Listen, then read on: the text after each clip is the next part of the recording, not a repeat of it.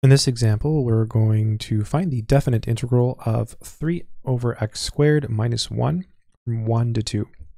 So the first thing we have to do is write this in a way that allows us to integrate it. So we'll start by taking this x squared and bringing it upstairs.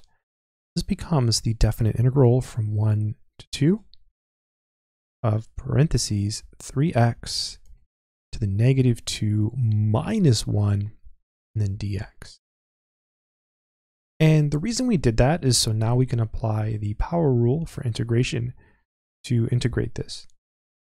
So when we apply the power rule, basically we add 1 to this exponent and divide by the result. So it will be equal to, so it'll be 3x, and then 1 plus negative 2 is negative 1. And then we divide by negative 1, minus integrating 1, that's just going to give us x. And this is a definite integral, so we don't need the plus c.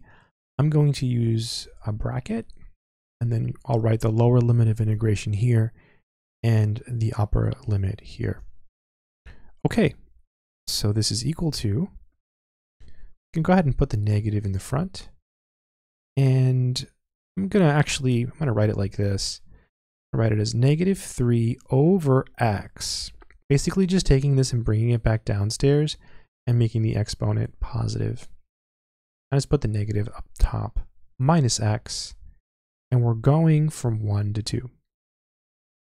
Okay, so first we plug in the 2, subtract, then we plug in the 1. So this is equal to, see, plugging in the 2 for all the x's, get negative 3 over 2, minus 2, and minus, now this is two terms, so it's really important to use parentheses.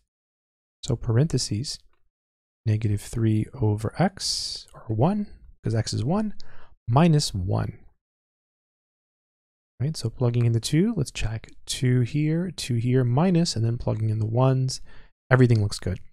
Okay, let's clean this up. This is negative 3 over 2, minus 2.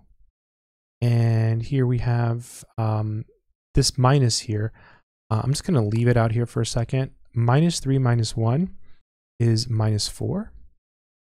Okay, so this is going to be negative 3 halves, minus 2, and then plus 4.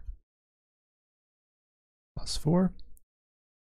This is equal to negative 3 halves, and then minus 2 plus 4 is plus 2. And we have to add these. Easy way to do that is think of 2 as a number over 2. So you can write this as negative 3 over 2 plus 4 over 2.